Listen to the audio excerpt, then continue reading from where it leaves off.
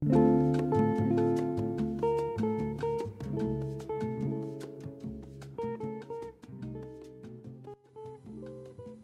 story begins in 600 BCE in the ancient Persian Empire, the equivalent of modern-day Iran.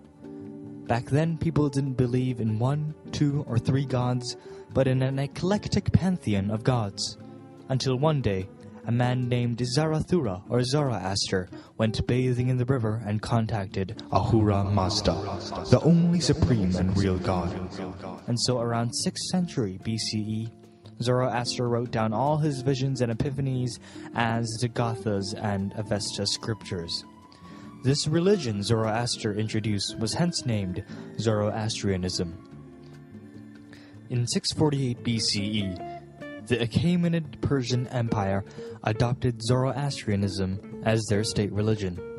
One of their emperors, Darius I, even said, "By the grace of Ahura Mazda, I am king. Ahura Mazda gave me the kingdom."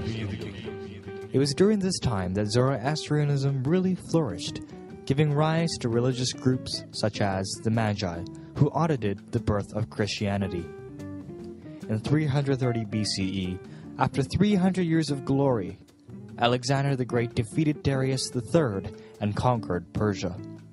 The growth of Zoroastrianism was put on a halt, and society digressed back into random religions. It wasn't until 500 years later, in 208 CE, when Ardashir, son of a Zoroaster priest, reconquers Persia and establishes the Sasanian dynasty. Under his rule, Zoroastrianism once again became the religious lingua franca. But in 651 AD, Persia gets conquered again, this time by Muslims. The Sassanid dynasty went down, and so did Zoroastrianism with it. Remaining Zoroastrians who were deemed as kuffar, or infidels, by the Muslims, suffered persecution in their homeland.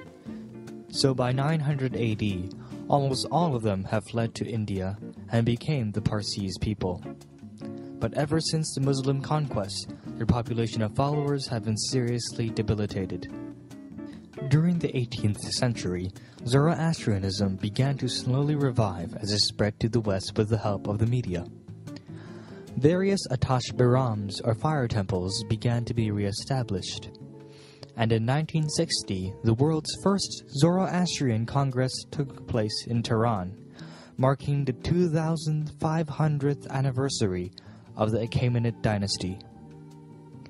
In 1991, Freddie Mercury, lead singer of the band Queen, died of AIDS and conducted a Zoroastrian funeral.